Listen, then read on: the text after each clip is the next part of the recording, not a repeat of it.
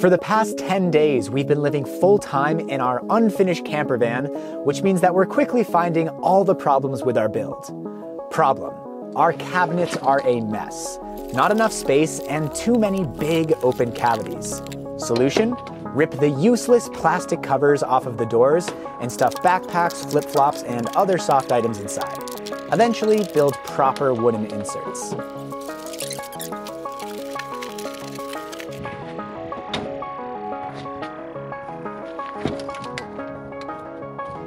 Problem: our vacuum doesn't store well.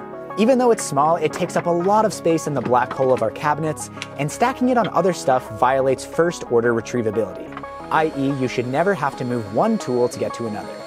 Solution: design a custom holster for the vacuum and produce it on the 3D printer that I brought along on this adventure.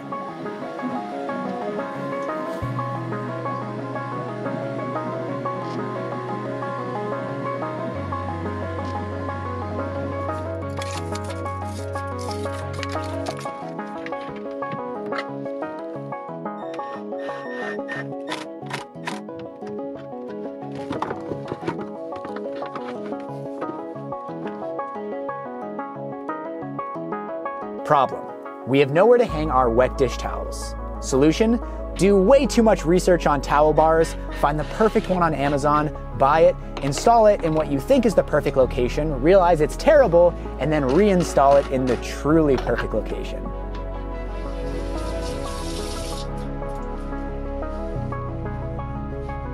Problem: our propane system is turned on with a solenoid valve, but the switch for that solenoid valve doesn't have a home.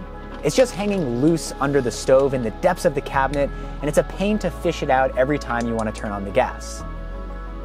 Solution: design a 3D printed switch holder that mounts to the underside of the stove.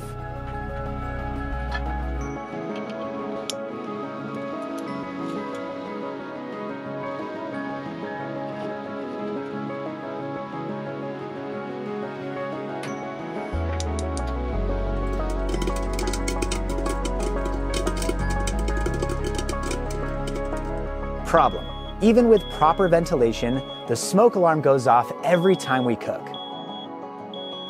Solution: take it down while cooking. Sometimes the best solutions are the simple ones.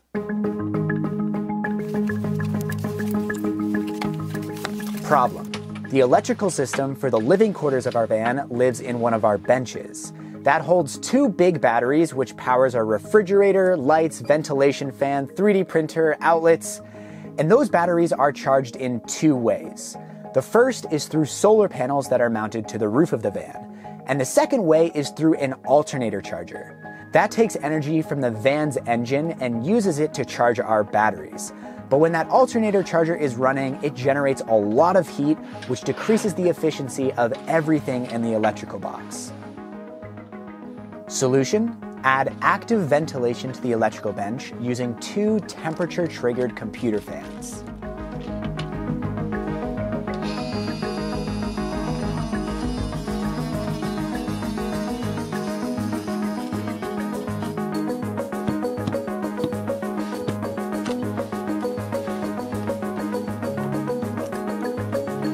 Problem: there's no way to mount the computer fans to the electrical bench. Solution: design custom 3D printed fan shrouds.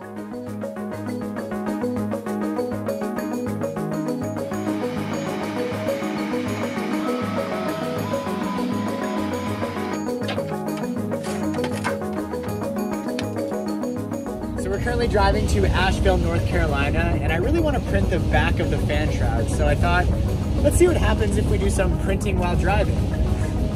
Meanwhile, Eden's driving in the pouring rain, and I feel like I'm stressing her out right now. You're not, I'm just ignoring you. Okay. So I wasn't able to actually start the print while driving. The vibrations of the van were getting in the way of the vibrations that the printer uses to calibrate and level the bed. But now that we're stopped for lunch, I got the print started. So we'll start driving again and see if this thing works. Can you just tell I'm putting on my belt in the background? I didn't even realize.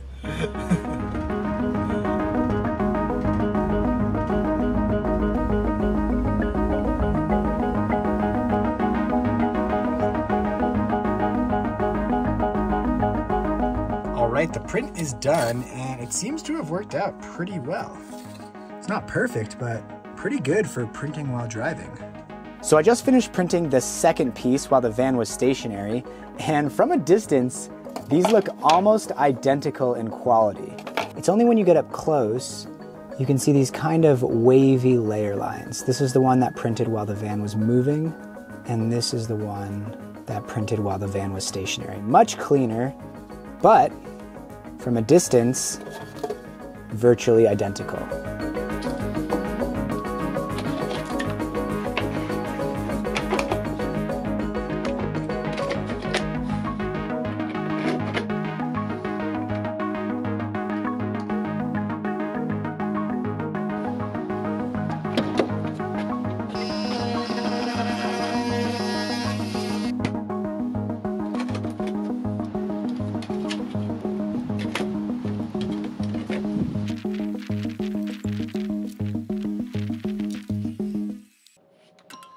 So I connected both fans to relays in the Serbo GX. That's the central computer for our electrical system.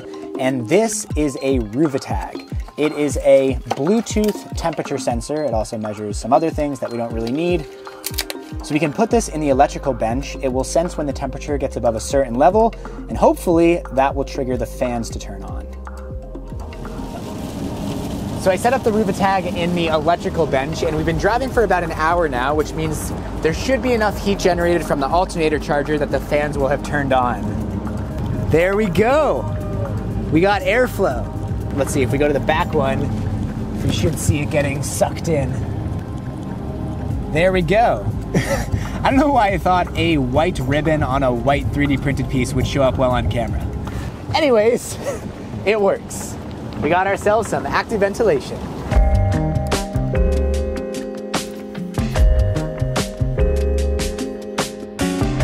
Problem. We have an outdoor shower attachment for our sink, but the little clip that comes with the shower head just straight up doesn't work with it.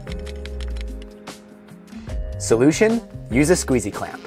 These little guys are truly one of the unsung heroes of our van. We use them for everything, for hanging up wet clothes, strategically hanging up a blanket, truly the multi-tool of van life. Problem. It gets really cold in the van in the winter. Solution? Move south. Maybe get a heater eventually. Eden really wants to get a heater. I really want to get a heater. It's not too bad today. Georgia, pretty warm. Southern Georgia, all right. Northern Pennsylvania, fail.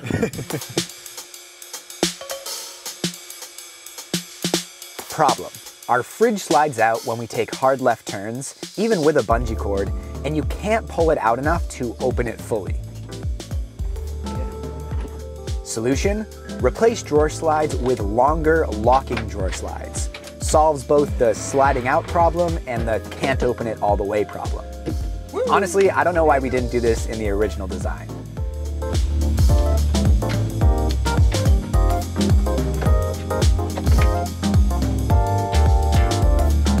Problem.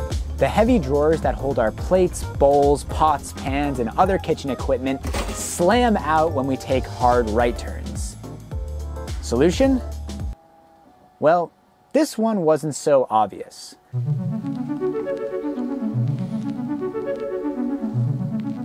This is probably the solution that I spent the most time thinking about in this video.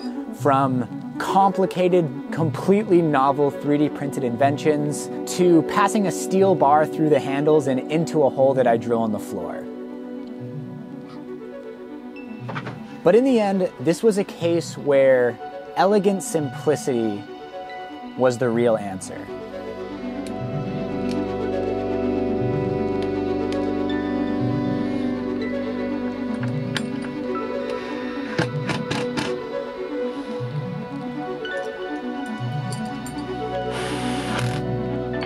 The truck strap gets rid of the issue with the bungee cord in that, being elastic, it easily slid open when all the weight from the pots and pans went flying into the drawer fronts.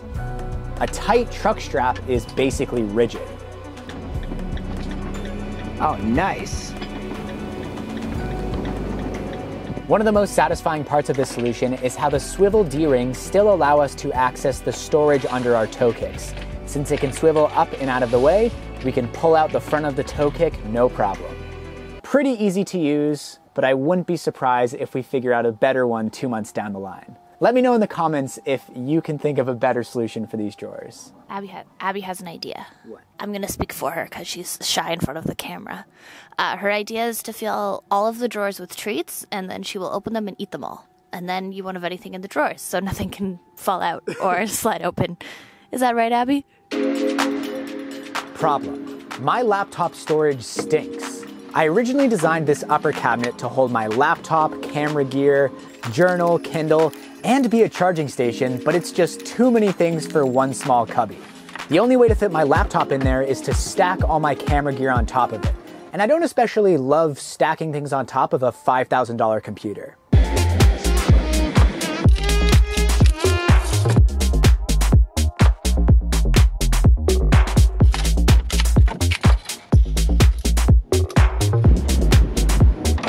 Solution: design a custom 3D printed holder for my laptop that bypasses the cabinets altogether.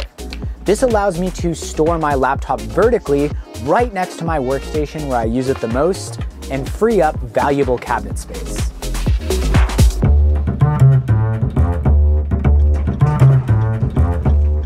The problem seemed to never end. Not because we did shoddy work, but because it is impossible to anticipate every personal need and nuance of living in a tiny space. Some things are easy to fix, like replacing bungee cords with locking drawer slides. Again, not sure why I didn't do this for the 3D printer right off the bat.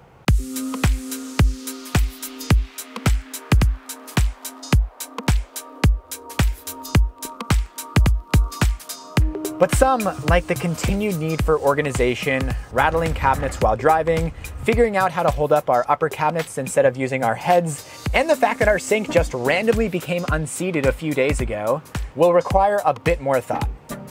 But I don't resent the problems. In fact, they're one of the things that excites me most about van life. The ability to constantly customize this home exactly to our liking. The fact that we have the tools with us to do these repairs anywhere. I mean, we're currently parked on St. George Island, this tiny little island off the Gulf Coast in Florida. The fact that we have friends on the road that will help with larger projects, all that is just so invigorating. Right before we moved into the van, I had this revelation that this is the first place I've lived that I've actually owned. The first place where I actually have some skin in the game to make it as nice as possible. And it's funny saying that, surrounded by our unfinished walls and unpainted cabinets. And it might take a year before this thing is actually done, but man, I am enjoying the process. And I am so grateful for all of you who watch my videos and support this channel for making this possible. If you would like to directly support this channel, you can gain exclusive access to behind the scenes content and my private Discord page by supporting this channel on Patreon. I would like to give a special thank you to my top supporter on Patreon, my mom, Kathy Kurt. Thanks, Mom. I love you. And I realized I forgot to say it in the last video. I'm so sorry. Love you, Mom.